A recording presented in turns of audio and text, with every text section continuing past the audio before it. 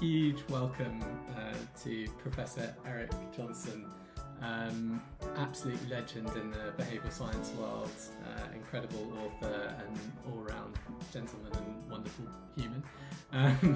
I could try and do an introduction, but I'll probably fail miserably. So if it's okay, Sir Eric, would it be okay to introduce yourself a little bit and share how wonderful you are, so everyone else knows? Obviously, you don't want modesty to be one of the virtues that we talk about. So I'm a psychologist by training, and I've been teaching in business schools and working with people and companies and governments for the last 35 years. And it turns out there's a name for what I do, and it's sort of looking at choice architecture. And that has been a ton of fun. The basic idea is that you actually can change the environment where people make choices, and that will change their behavior. And I didn't know I was doing this. So when I started a long time ago, we looked at these things and said, oh, these are amazing human tricks. Framing, look, people will choose this, or you frame it this way, or that, choose other ways. And then all of a sudden, sometime in the last 15 years, people decide, this is actually something we can use for good. We can help people make better choices by presenting them with choices in a way that will help them do what they would want to do if they really had the time and energy to think about it. So as a psychologist, I've always been interested in application, and thus in part being in the business school. I do theoretical work as well, but the exciting thing is to actually figure out how you can maybe help make the world a better place. It's incredible. And your most recent book, The Elements of Choice, I saw Danny Kahneman described it as indispensable, which is a pretty good recommendation. But what I love about it is it seems like, as you were saying, you work at the business school, and a lot of it is how this can practically be applied in real life and in everyday life. As I guess most of us don't realize, is we make millions of choices every day and don't realize that there's someone has designed a lot of them. I wonder what are some of the best examples that you've come across so far? So you hit on a really important point, which is that we're not aware that other people could be influencing us, or even more importantly, that we can influence other people. So a very simple example from real life was president of a foundation I had a nice writing fellowship there for a few years. He says, I know what you guys are doing. I do this all the time with my 3-year-old daughter. We have a big fight when I ask her, does she want to go to bed? Now, what I figured out is I just say, do you want to fly into bed or do you want to bounce into bed? No more fights. Brilliant. That was an early example, but sort of gets you along the way of saying, gee, how you pose choices actually can influence what gets chosen. That's absolutely incredible. I love it. And I think I saw it. It might have actually been in your Nudge Stock talk that you showed back in the day. I was a pilot, and I think you showed a cockpit. There's tons of design and architecture that goes on there. I can't remember, what was the reason you were showing that again? Well, I should have shown it more clearly. Here's the thing. The thing about most design for choices is it's haphazard. We don't know we're doing anything. So some programmer decides, let's put this button there. Let's sort by price, whatever. And we can talk about examples of that in business. But the one thing that really appealed to me about cockpit design is that actually is a science. People sit there with pilots and actually say, what's the right place to put various gauges and various buttons? They put people in a flight simulator with a proposed cockpit design and see if they crash at Charles de Gaulle. And if they don't there, they say, let's go to Teterboro and see if they crash there. And let's go to SeaTac and see if they crash there.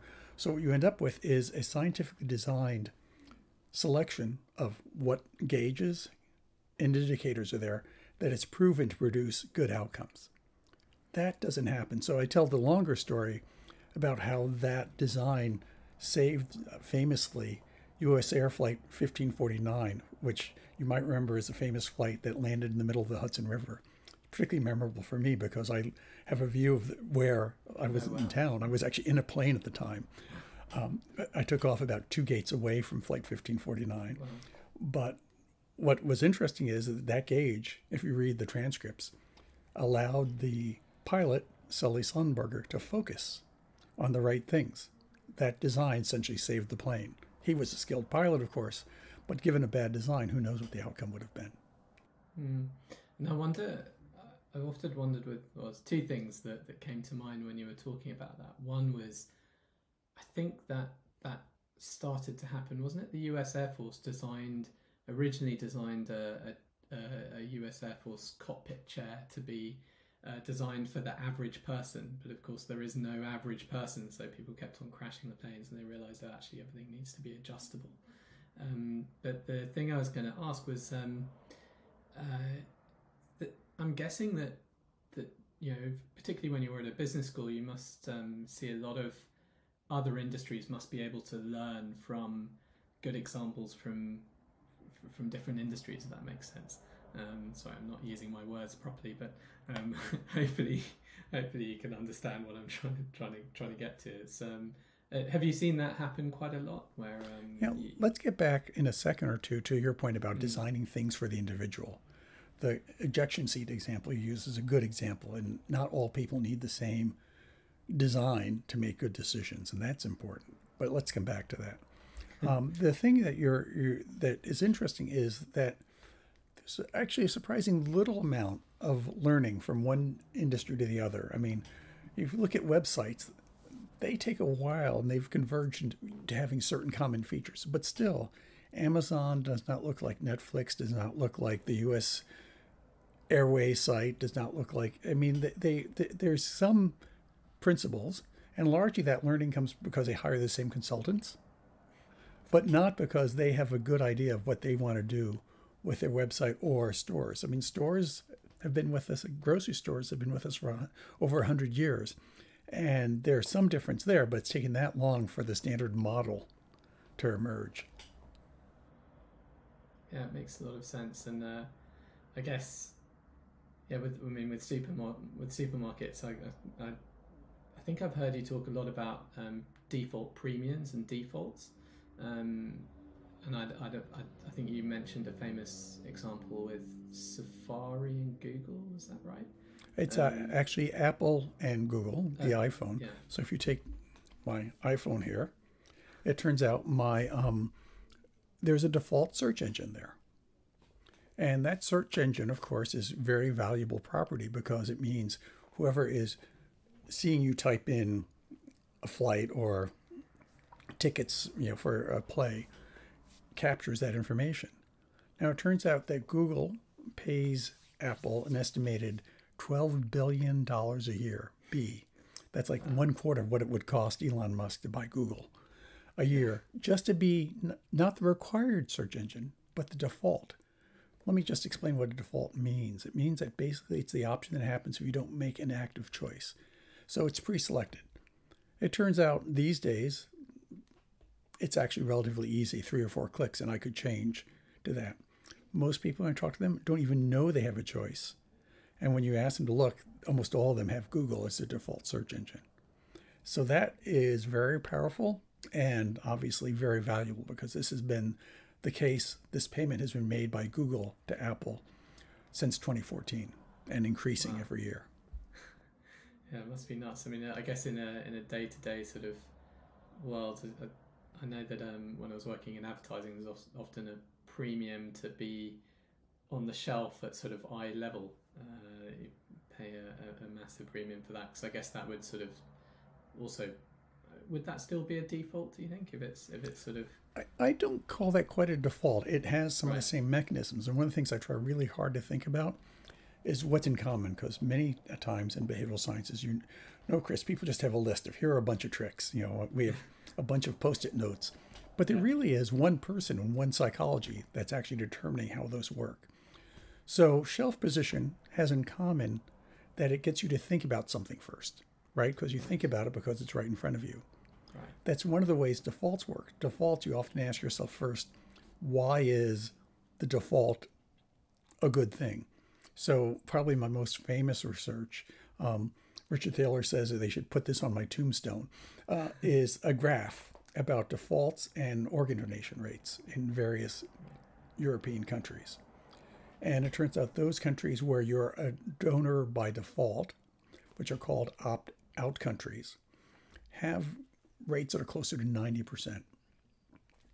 Those countries, like the UK until at least now, but perhaps change, and unlike Wales, which has the other default, in the UK, in fact, you're not a donor, as in the US, unless you choose to be.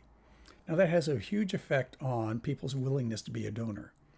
And part of that is because people think about why would I want to not be a donor first? Or why would I want to be a donor first? Now, the point is that is actually what happens with a shelf. You think about, why is this biscuit the best biscuit for me? And often, because you stop short, it will have an effect. But the difference is it's not pre-checked. It's not something where someone has made the choice for you, although in a subtle sense, they've influenced your choice. So that's one of the big, powerful ways that choice architecture works, by changing how the order in which you think about things. It's really fascinating. And I mean, when you were writing the book, was there a particular reason why you chose to write it now? I mean, as opposed, or was it just you've been quite busy? Or there were other alternatives, but I thought it would be useful to summarize where we were. Most people know about this area because of a fine book called Nudge by Richard Thaler and Cass Sunstein, which they claim they've published the final edition. But I think we've learned a lot since Nudge was published in 2008, and it's time for a fresh overview. The other thing I think I want to do is bring some idea of what the psychology, what the theory is. Not just, I think I have lots of great examples, but also understanding what are the principles that drive choice architecture for two reasons. One is, if you know how choice architecture works, you can choose what is going to be the best tool for you as a designer. So I'm going to call choice architects designers because that's an easier word than repeating choice architect time after time. Second thing, it gives you a chance to actually think about new choice architecture, new designs that might work and how they work. There's actually a third thing, which is it sort of helps you understand the ethics of choice architecture. That is, if it's something that people are aware of and they know about, fine, there's no ethical issue. But if it's something like many defaults where people don't think the default influences their choice, then I think there's an ethical issue, particularly if you're trying to choose defaults that might be in your interest, but not in the deciders, the chooser's best interest. You must have some incredible examples of bad defaults. Do you have any favorites? Bad for the chooser, particularly. Yeah. There are certainly many, and you don't have to look far to find them. But one of my favorites is a court case that was brought by the American Federal Trade Commission.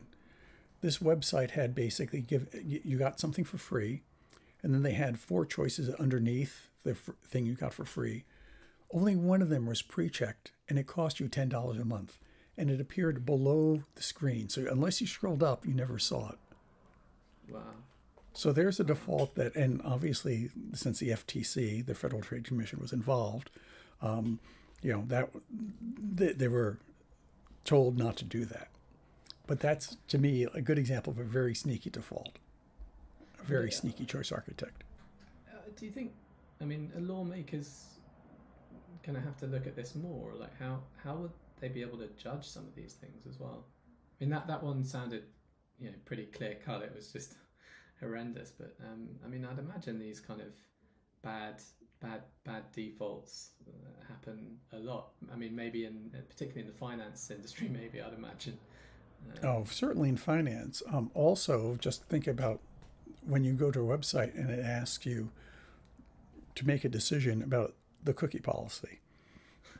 You'll notice one button saying leave things alone is typically bright red or bright blue. The other button that says I want to manage cookies is usually gray on gray. It's very hard to see. So how would you regulate that is a very good question. And it's not an easy question to answer because choice architecture is always going to be there. And sometimes you want an option that most people will choose to be the red button. So for example, Here's an example. There are conferences where you get to choose the food. Do you want different foods to have different colored buttons? Yeah. I think that's very interesting. You may, if you want to encourage, say it's an environmental conference, this has actually been done. You want to encourage people to eat vegetarian. Maybe you make the vegetarian button red and the meat button harder to see. Given most people going to that conference probably think that's a good idea, you've actually increased, the number of people who get what they want. So it's more difficult than saying the buttons have to be the same color. Yeah, I'd imagine. And I mean, I guess when you're looking at choice architecture, is there possibly a hard question to answer, but is there an optimum number of options that we can deal with as individuals, as humans? Because I mean, sometimes you look at stuff and you look at a menu at a restaurant, and there's like a million options. I've no idea where to start. And there's this whole literature that talks about the curse of choice. In German, it even rhymes. It's called the Qual der Wahl. How bad it is to have too many choices, and we all feel that. Yeah. But there's also something else that happens when we get an option, which is it could be different from the first option. In fact, the reason we make a choice is because somebody wants to know what we want. Right. Now, that doesn't mean you have to give people 120 options arranged alphabetically, which unfortunately is very often done. My favorite example of this is in choices of healthcare policies are often, in the state of Utah, I believe they had 124 policies. Wow. And imagine those are arranged alphabetically. That's not a good idea. But what you could do is arrange those in some way and actually give yourself an aid to find the right ones. Maybe you ask someone what their goals are. And if you do, then you can give them a set that's smaller. They still have, in theory, the broader set they could choose from, but they're more likely to end up with a small set that's appropriate to them. I call this a choice engine, an engine which actually makes it easier for you to make a choice. And if the designer has your intent in mind, it could be helpful. My naive English solution would be to give everyone universal healthcare. That indeed might be a better solution. But I do think we would agree that 124 is probably too many. Yeah. And even then, obviously, there are choices involved in the NHS. You can decide to see somebody outside the system. There are different kinds of options. So there are still, even in a single payer system like the NHS, choices are presented to people. Your doctor, when you see them, is going to present you with choices. They're a designer, so there's no getting around design, even if a small set of choices. Well, that sort of tips that you use in your own life to help you make better decisions when you're confronted by an onslaught of options. That may be another reason I wrote the book, is to teach myself what I think I should do. I do think knowing when you've seen the right number of options and not feeling obsessed to look at everything. At the same time, I just was booking a hotel. I wanted to make sure that I looked at more than one option. It turns out when you look at people's behavior on websites, they tend to only click through to one hotel. And economists have looked at that, and that costs them money. They should be searching more. And so what we should be doing, and what I should be doing when I design things for myself, is making search easy. So if I am going to give you 5 or 6 options, maybe I should say, these are the ones that are close to the airport but more expensive. These are the ones that are farther from the airport but less expensive. Which do you want? Here's the average price. So you can actually arrange the choice in a way that makes a big number of options more feasible. Makes a lot of choice, a lot of sense, and I think I was reading a lovely article from you. I think you posted the other day on. I was going to say the Wall Street Journal, but I might get this wrong. It was on how to choose the right credit card for you, or the right type of card that's right for you. I think that's something that people often struggle with, is how to get that right, because it's also written and it's so complicated, the paperwork that you get with all of that sort of stuff, and then the way that they display the figures and the interest rates are also often done a bit strangely. But yeah, have you got any advice on that actually?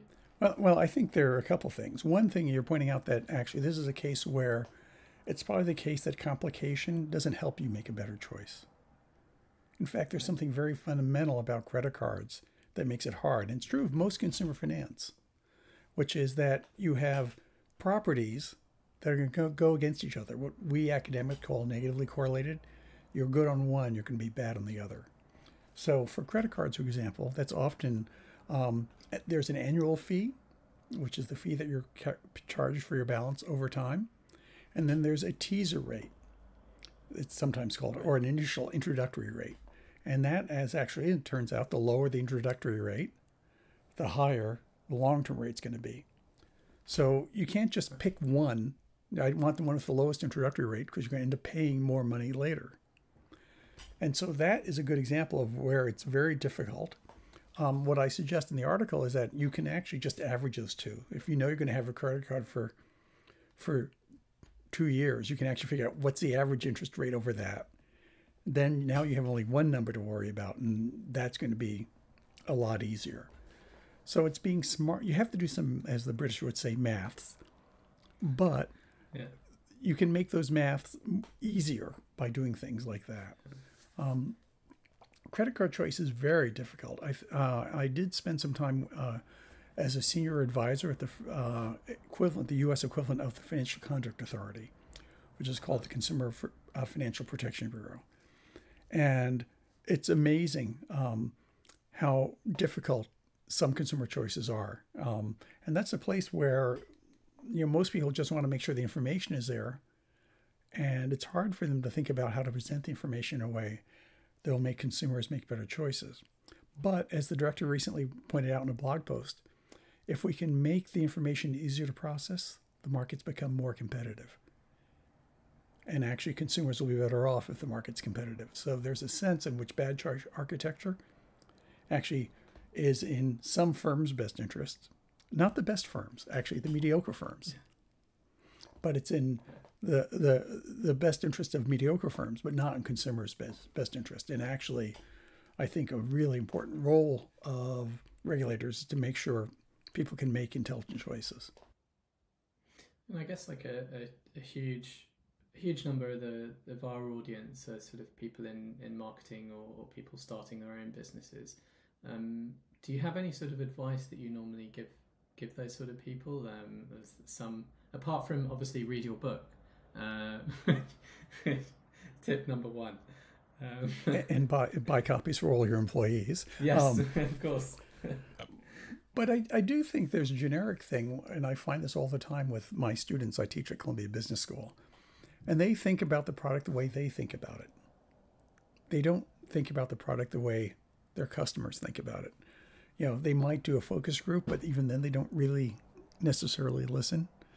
And there's lots of examples of this. But as a result, they end up paying attention to features that are less important to the customer and more important to them. Engineers tend to think about performance characteristics more than they should maybe aesthetic characteristics. And there's lots of examples of that. So we all have our own biases, I guess. So is the way to overcome that then just make sure you have ask more questions or ask opinions from different people when you're designing? And certainly listening is useful. One of the things that is often done with websites that can be done anywhere is not a focus group, because then people are talking to each other, but actually just listen to one person going through the site and seeing where they're confused. Another way of doing it, which is quite a bit more techy actually, but increasingly doable, is you can watch people's eyes as they look at the website, eye tracking. And everyone I know who's watched someone do this is amazed that, oh, you're looking at that. We want you to look at this. We want you to look at how excellent our stock returns are. Instead, you're looking at the picture of the family that's smiling. It's actually quite eye-opening, pun sort of intended, to watch The eye, by the way, it's actually interesting, is actually a still camera. We think of it as if it was a movie camera, a TV camera, and it's continuous. It's actually taking a series of snapshots. So if you actually look at someone reading, their eye will move, stop, move, stop. And so it's incredibly informative to look at the areas where the eye is stopped, because that's when it's actually seeing things. So one way to get outside of your head, inside your consumer's head, is to actually watch your consumer make the choice using eye tracking. Yeah, it's a fascinating thing, and I remember. I mean, it's possibly not related, but it's sort of we're talking about the way that the eye acts as a camera and sort of has we all have a sort of a standard refresh rate of everything, which is why the motion appears smoothly. But I remember always thinking in the back of my head, why do birds always only fly out of the way of our cars at the last possible moment? It's like they're sort of are they thrill seekers or something? And I remember a scientist telling me that they have a much higher refresh rate on their eyes. So to them, it looks like the car's going half the speed that we're going. So they're like, oh, we've got loads of time to move. Every now and then they don't judge it right, but it's almost, if we were looking at the bird, it would be like we're moving in slow motion because their refresh rate is much higher. Anyway, totally random thing, but no, but interesting. I mean, our eyes, are literally how we make decisions, along with our memory. And if you understand what information someone's looking at, you're going to understand a lot more. Sort of like you're trying to understand the bird. Yeah, it's. I love asking random questions. Speaking of a random question, I think I heard that you had an amazing mentor, and I was looking up a little bit about him, but I wondered if you'd mind sharing a bit of that story, because it's. I've been incredibly lucky, and I do think it's luck. I went to Carnegie Mellon for graduate school, and the person who was soon to become the first psychologist to win the Nobel Prize was an amazing man named Herbert Simon, who started out in political science and sort of ended up doing computer simulation, very well known. And, it was actually quite an interesting thing. And he had a story which I loved in one of his books, which is quite relevant to what we're talking about. He says, imagine you're at the beach and you're watching an ant. And the ant is zigzagging and it looks very complicated. He says, it turns out that, of course, the ant has a very simple goal. It wants to get from the ant hole to the food and back. What's making the behavior complicated is the environment. They're avoiding stones and avoiding feet of people. What they're doing is actually trying to get from A to B, but do it while surviving. And what this really means is that if we're trying to understand someone making a decision, the person is complicated, certainly more complicated than the ant, but the environment is what's producing a lot of the behavior that looks complicated. So that, was very memorable.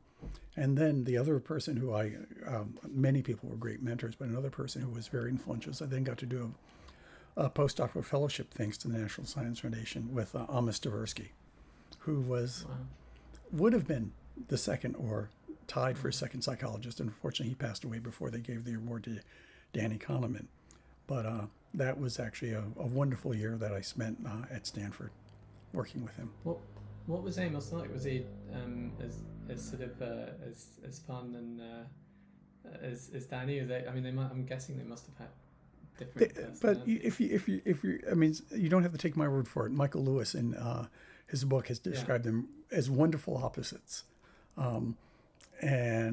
But as a young PhD student, or at that time freshly minted PhD, there's another word that would come to mind, which is intimidating.